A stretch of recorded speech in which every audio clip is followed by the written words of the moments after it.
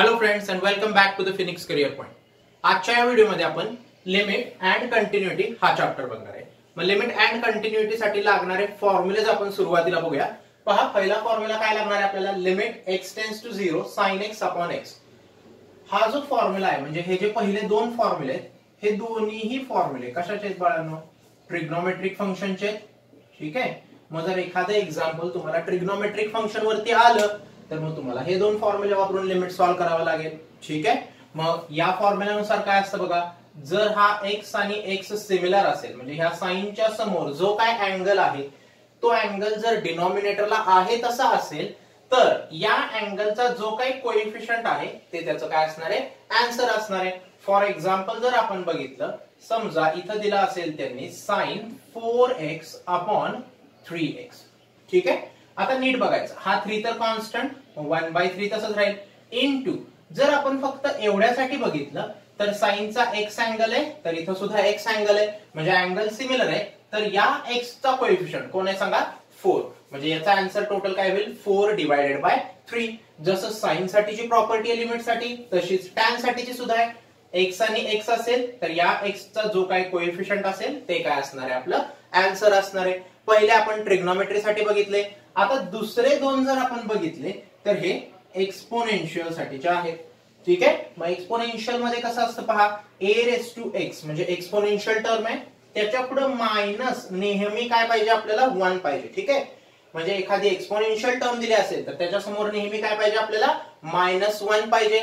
आणि या exponent raise to जे काय लिहिलं असेल त्यानं जर डिवाइड पण केलं असेल तर या लिमिटचा आन्सर असतं लॉग ऑफ a. म्हणजे इथं जो कॉन्स्टंट आहे तो लॉग समोर लिहायचा.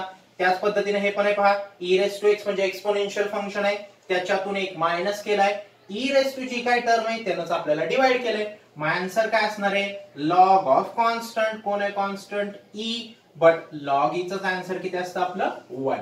म्हणजे ज्यावेळी असं फंक्शन आहे त्याचं डायरेक्टली आन्सर काय लिहायचं आपल्याला, 1 लिहायचंय. ठीक आहे. पुढचं फंक्शन बघूया. पुढचं फंक्शन लॉगॅरिथमिक फंक्शन आहे आपलं.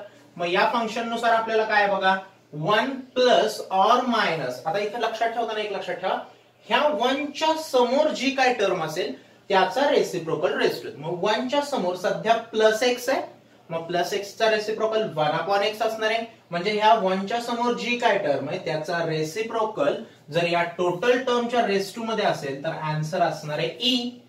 मग खाली पण तेच दिले पहा, याचा आन्सर असणार आहे e पण त्याच्या मागे काय शिल्लक राहिलाय, आपला लॉग शिल्लक राहिलाय म्हणजे आन्सर काय येईल आपलं, डायरेक्टली 1 येणार आहे. आता हा जो शेवटचा टाइप आहे तो परीक्षेत आलेला लगेचच कळतो आपल्याला. ठीक आहे. म्हणजे बघा इथं x⁻n दिलंय -a⁻n दिलंय म्हणजे याच्या रेस टू जी टर्म आहे तीच या कॉन्स्टंट रेस टू पण टर्म आहे आणि इथं जो कॉन्स्टंट आहे त्याचं आपलं लिमिट पण असणार आहे. ठीक आहे. मग या टाइपचा आन्सर लिहिताना जसं आपण x⁻n चं डेरिव्हेटिव्ह लक्षात ठेवलंय नाही तसंच याचं लक्षात ठेवायचं, फक्त कॉन्स्टंटचं डेरिव्हेटिव्ह काढायचं. म्हणजे हा n समोर घ्यायचा, a तसाच ठेवायचा आणि n मधून एक काय करायचा, मायनस करायचा. मग लिमिट आणि कंटिन्युटी चॅप्टर सोडवण्यासाठी जर तुम्हाला हे 7 फॉर्म्युले लक्षात असतील आणि कुठं वापरायचे हे तुम्हाला जर समजत असेल तर हा चॅप्टर तुम्हाला खूप इझी जाणार आहे. मग आता या चॅप्टर वरती कसे एक्झाम्पल सीईटी ला आतापर्यंत पडले ते बघूया. सीईटी 2016 साली आलेला पहिला प्रश्न आपण बघूया. पहा, क्वेश्चन एकदम इझी होता हा, फक्त बरेच मुले याच्यामध्ये काय चुकतात ते लक्षात घ्या. आता आपल्याला फंक्शन तर कळतंय की साइन आहे म्हणजे ट्रिग्नोमेट्रिक फंक्शन आहे.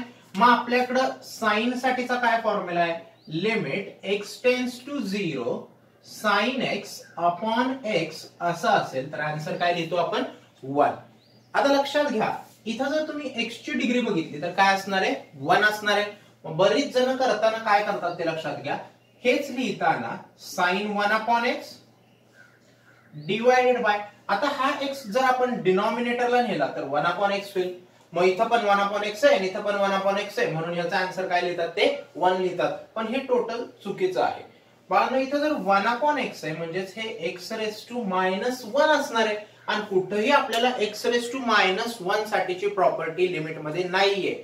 बर, मग याच्यामध्ये सिम्प्लिफिकेशन करायचं झालं तर आपण फक्त काय करू शकतोय, एवढंच सिम्प्लिफिकेशन करू शकतोय. याच्यापेक्षा पुढे दुसरं काहीच सिम्प्लिफिकेशन करता येत नाही. मग ज्या लिमिटच्या प्रॉब्लेम मध्ये आपल्याला सिम्प्लिफिकेशन करता येत नाही त्याच्यामध्ये काय करायचं तर डायरेक्टली लिमिट पुट आउट करायचंय. ठीक आहे. मग जर आपण इथं x ची व्हॅल्यू 0 पुट आउट केली तर काय होणार आहे, हे 0 असल्यामुळे ह्या 0 न sin 1/x ला मल्टिप्लाय केलं तर टोटल टर्म काय होऊन जाईल, 0 होऊन जाईल. म्हणजे आपलं limit x tends to 0 f of x चं आन्सर काय येईल सांगा, 0 येणार आहे. पहा जिथं सिंप्लिफिकेशन होत नाही त्या ठिकाणी पटकन लिमिट पुट आउट करायचं. ठीक आहे. बट त्यांनी at x is equal to 0 ला व्हॅल्यू काय सांगितले, k सांगितले. मग देअरफॉर k ची व्हॅल्यू सुद्धा काय येणार आहे, 0 येणार आहे. या स्टेप साठी लक्षात ठेवायचं, अशा प्रकारचा प्रॉब्लेम आला तर या प्रकारची कोणतीही स्टेप करायची नाही. ठीक आहे. मग आपला कोणता ऑप्शन असणार आहे, ए ऑप्शन असणार आहे. पुढचा प्रश्न बघूया. पहा पुढचा प्रश्न पण सीईटी 2016 साली झालेला आहे. हा पण क्वेश्चन एकदम इझी होता. क्वेश्चन मध्ये काय सांगितलं, find the value of K. Function हे कंटिन्युअस दिलेले आहे at x is equal to 0. म्हणजे याची व्हॅल्यू आणि याची जी काय आपण व्हॅल्यू फाइंड आउट करू त्या दोन्ही व्हॅल्यूज काय असणार आहेत, इक्वल असणार आहे. सो सिम्पली सॉल्व्ह करायला घेऊया. त्यांनी जे दिलेले आहे, आता पहा तुम्हाला सीईटी ला क्वेश्चन सोडवायचा आहे. So limit x tends to 0 वगैरे लिहित बसायची काहीही गरज नाहीये. तुम्हाला माहिती आहे की लिमिट किती दिलेलं आहे, 0 दिलेलं आहे. मग डायरेक्टली सॉल्व्ह करण्यासाठी आपल्याला एवढं लक्षात आलं पाहिजे की हा साइन आहे म्हणल्यानंतर याला एक x सेपरेट लागतो. हा लॉगचा टाइप आहे, मग लॉगच्या टाइप मध्ये सुद्धा एक x आपल्याला सेपरेट लागतो. मग हा जो x² आहे त्यातला एक x ह्याला देऊया आणि एक x ह्याला देऊया. म्हणजे काय शिल्लक राहिलं, log of 1 + 2x divided by x शिल्लक राहील into sine of x degree divided by x शिल्लक राहील तुमचं. ठीक आहे. मग x आपल्याला माहिती आहे, लॉगच्या प्रॉपर्टी मध्ये रेस टू टर्म असली काय आणि डिनॉमिनेटरला टर्म असली काय, दोन्ही व्हॅल्यू सारख्याच असतात. ठीक आहे. मग करताना काय करूया, आपल्याला माहिती आहे ह्या 1 समोर जी काय टर्म आहे त्याचा रेसिप्रोकल रेस टू पाहिजे. पण रेसिप्रोकल रेस टू ऍडजस्ट करणं आणि डिनॉमिनेटरला ऍडजस्ट करणं पण फक्त लॉगच्या टाइप मध्ये हे एक सारखीच गोष्ट आहे. मग मी रेस टू ऍडजस्ट करण्याच्या ऐवजी इथं ट्वाइस x आहे. सो मला इथं 2 न मल्टिप्लाय केलं पाहिजे जेणेकरून डिनॉमिनेटर 2 होईल. सो स्वतःहून मल्टिप्लाय केलं तर मला 2 न इथं मल्टिप्लाय पण केलं पाहिजे. मग इथं काय शिल्लक राहिलं, हे 2 into log of 1 + 2x upon 2x into. आता बघा आपण हे जे फंक्शन सोडवतोय हे फंक्शन रॅडियन मध्ये. ठीक आहे. पण हा x चा जो अँगल साइनचा जो काय तुम्हाला अँगल दिलेला आहे तो कशात दिलेला आहे, मात्र डिग्रीत दिलेला आहे. मग आपल्याला त्याला रॅडियन मध्ये कन्वर्ट केलं पाहिजे. मग डिग्रीचं कन्वर्जन रॅडियन मध्ये करायचं असेल तर आपल्याला काय केलं पाहिजे, π/180 ना आपल्याला मल्टिप्लाय केलं पाहिजे. इंटू काय शिल्लक राहील, x डिवाइडेड बाय पण काय असणार आहे, x. सो सिम्पली आपल्याला आन्सर लिहायचंय, हे 2 तसंच शिल्लक राहील इंटू आपल्याला माहिती आहे लॉगच्या टाइपचा आन्सर काय येतं, 1 इंटू x आहे आणि x आहे. मग ह्या x चा जो काही कोएफिशियंट असेल π/180 हे काय असणार आहे, आपला आन्सर असणार आहे. सो 2 1 जा 290 जा म्हणजे आन्सर किती येईल आपलं, π/90 येणार आहे. म्हणजे कोणता ऑप्शन असणार आहे आपला, सी ऑप्शन असणार आहे. पुढचा प्रश्न पाहूया. पुढचा प्रश्न खूप महत्वाचा आहे कारण हा 2018 साली पण आला होता आणि 2019 साली पण आला होता. प्रश्न एकदम सोपा होता. सिमिलर दिलेले जे काय फंक्शन आहे ते continuous at x is equal to 0 असणार आहे. म्हणजे याचा आन्सर सॉल्व्ह केल्यानंतर जे काय आन्सर मिळेल त्याचीच व्हॅल्यू डायरेक्टली काय असणार आहे, आपली k असणार आहे. मग सिम्प्लिफाय करायला सुरुवात करूया आपण. पहा त्यांनी इथं काय सांगितलंय, tan π/4 + x. म्हणजे इथं आपण tan a + b चा फॉर्म्युला वापरू शकतो. मग tan a + b चा फॉर्म्युला काय, tan a म्हणजे आहे π/4 प्लस tan b म्हणजे आहे x divided by 1 minus tan a into काय असणार आहे सांगा, tan b. ठीक आहे. पण या टोटल टर्मच्या रेस्ट मध्ये त्यांनी किती दिलंय, 1/x दिलेलं आहे. tan π/4 ची आपल्याला व्हॅल्यू माहित असते. tan π/4 ची व्हॅल्यू असते 1 प्लस समोर शिल्लक राहील tan x divided by 1 minus काय शिल्लक राहील, tan x. रेस्ट टू किती आलं, 1/x. टाइप आपल्याला पटकन लक्षात आला पाहिजे की आपल्याकडे एक 1 प्लस वाला टाइप होता ज्याच्यामध्ये 1 च्या समोरची काय टर्म आहे ते आपण रेसिप्रोकल मध्ये ऍडजस्ट करत होतो. पण जर एखाद्या क्वेश्चन मध्ये हा जर 1 प्लस चा टाइप आला आणि त्याच्यामध्ये न्यूमरेटर पण आहे आणि डिनॉमिनेटर पण आहे तर डायरेक्टली रेस टू ची टर्म ऍडजस्ट करायची नाही. सुरुवातीला काय करायचं, ही जी रेस टू टर्म आहे ती न्यूमरेटरला अँड डिनॉमिनेटरला सेपरेट करायची.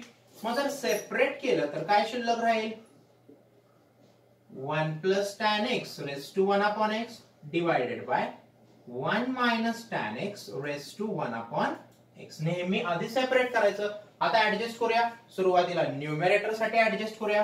पहा 1 च्या समोर काय दिलेलं आहे प्लस tan x दिलेलं आहे, मग याचा रेसिप्रोकल काय असणार आहे 1/tan x. ओके, हा झाला आपला ऍडजस्टमेंट. मग आता आपण स्वतःहून ऍडजस्ट केलंय हा tan x, कॅन्सल करण्यासाठी आपल्याला काय केलं पाहिजे tan x न मल्टिप्लाय केलं पाहिजे. पण tan x न मल्टिप्लाय केल्यानंतर हा स्वतःहून त्यांनी दिलेला x शिल्लक राहिलाय आणि तो डिनॉमिनेटरला आहे, म्हणजे इथं काय येईल tan x/x येणार आहे. जसं न्यूमरेटरला ऍडजस्ट केलं तसंच डिनॉमिनेटरला ऍडजस्ट करूया. पहा डिनॉमिनेटरला काय आहे 1 - tan x आहे. आता 1 च्या समोर -tan x आहे, मग रेसिप्रोकल पण काय असेल -1/tan x असणार आहे. ही झाली आपली ऍडजस्टमेंट. ऍडजस्ट काय काय केलं, हे मायनस नव्हतं ते पण ऍडजस्ट केलं म्हणजे मायनस घेतलं पाहिजे. tan x न डिवाइड केलं म्हणजे tan x न मल्टिप्लाय केलं पाहिजे आणि हा x फॉर्म्युल्यातला शिल्लक राहिला तो x लिहिला पाहिजे. मग आता आपली ऍडजस्टमेंट तर झाली. 1 च्या समोर जे काय त्याचा रेसिप्रोकल रेस टू असेल तर आन्सर येणार आहे e. ओके, पण ह्या e च्या रेस टू मध्ये सुद्धा tan x/x आहे आणि tan x/x चा आन्सर किती होतं 1 डिवाइडेड बाय. सिमिलरली इथं सुद्धा याचा आन्सर असेल e, बट हा मायनस शिल्लक राहणार आहे and tan x/x चा आन्सर किती असणार आहे 1 असणार आहे. मग हा e⁻1 वरती गेला तर e+1 होईल. ऑलरेडी 1 आहे, हा +1 झाला तर आन्सर किती e² येणार आहे. म्हणजे कोणता ऑप्शन असणार आहे आपला बी ऑप्शन असणार आहे. पहा लास्ट इयरला आणि त्याच्या प्रिव्हियस इयर मध्ये दोन्हीही वेळेला आपल्याला एकदम सिंपल क्वेश्चन पडला होता. नेक्स्ट क्वेश्चन बघूया. नेक्स्ट क्वेश्चन CET 2017 साली आला होता. एकदम सिंपल क्वेश्चन होता. पहा तुम्हाला दिलेलं काय होतं log of sec² x cot²x. Simply तुम्हाला दोन फॉर्म्युले वापरायचे होते. पहिला फॉर्म्युला वापरायचा होता तुम्हाला sec² चा, जो की फॉर्म्युला आपला 1 + tan²x आणि cot²x चा फॉर्म्युला असतो 1/tan²x. मग आता नीट बघितलं तर 1 च्या समोर जी काय टर्म आहे त्याचा रेसिप्रोकल रेस टू मध्ये आहे, म्हणजे या टोटल टर्मचा आन्सर येणार आहे e, पण त्याच्या मागे लॉग लिहिलाय म्हणजे log e चा आन्सर किती असणार आहे 1 असणार आहे. म्हणजे आपला कोणता ऑप्शन असणार आहे बी ऑप्शन असणार आहे. पहा मग 2016 आणि 2017 या दोन्हीही वर्षी लिमिट अँड कंटिन्युटी वरती एकदम सिंपल क्वेश्चन्स पडले होते. तुम्हाला काय केलं पाहिजे फक्त कोणता फॉर्म्युला वापरला पाहिजे हे तुमच्या लक्षात आलं पाहिजे, तर तुम्हाला कंटिन्युटी वरचा कोणताही क्वेश्चन नक्कीच सुटेल. मग अशाच प्रकारच्या व्हिडिओसाठी तुम्ही माझ्या चॅनलला सबस्क्राईब करा, लाईक करा आणि तुमच्या मित्रांमध्ये शेअर करा. Thank you friends.